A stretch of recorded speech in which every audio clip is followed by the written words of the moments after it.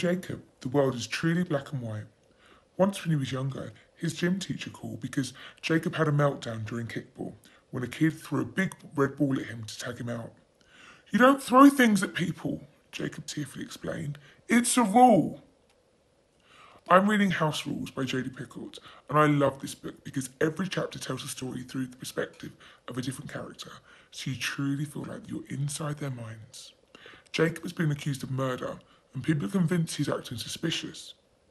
But he's never been very good with eye contact. Jacob's mother must ask herself the hardest question in the world. Is her child capable of murder? Or do people just not understand her son?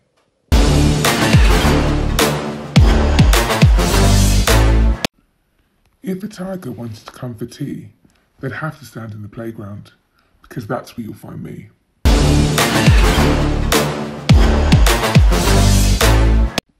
I may not always know to which department I belong, but those who wish to sing can always find a song.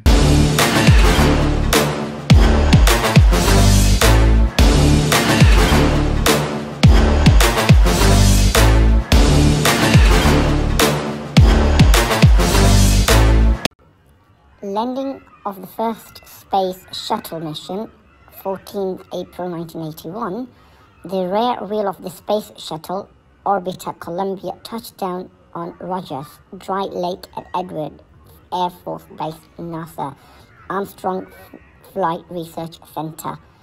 The reason why I like the book called The Space, written by Tim Peake, is because astronaut Tim Peake traces the lives of the remarkable men and women who have forged the way for humanity beyond Earth, from Yuri Gagarin to Neil Armstrong, from Valentina Tereshkova to Peggy Whitson.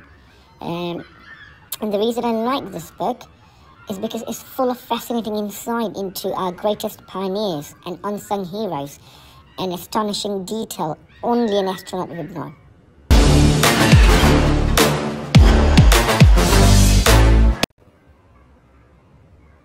I teach A-level chemistry.